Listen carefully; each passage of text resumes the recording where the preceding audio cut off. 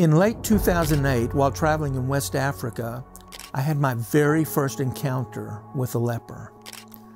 I'm not going to lie to you, it was a whole lot intimidating.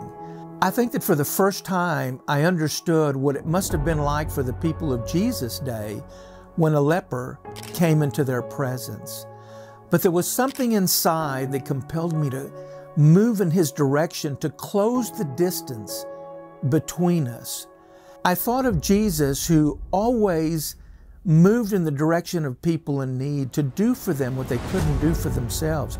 And so as I moved in the direction of that man, I did something that I really never expected I would ever do.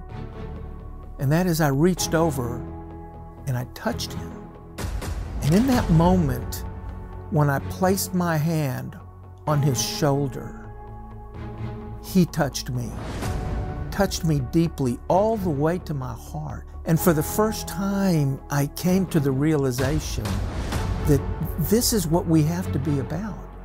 We have to move in the direction of people in need. And so, because of that encounter with the leper, it really informed the way I look at the world and what I want to inspire others here at Kingsland to do.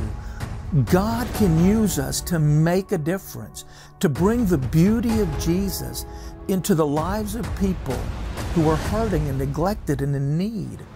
And so I'm so thankful that God used a man with leprosy to touch me and to remind me of the importance of continuing to move in the direction of others and to touch them just as Jesus would.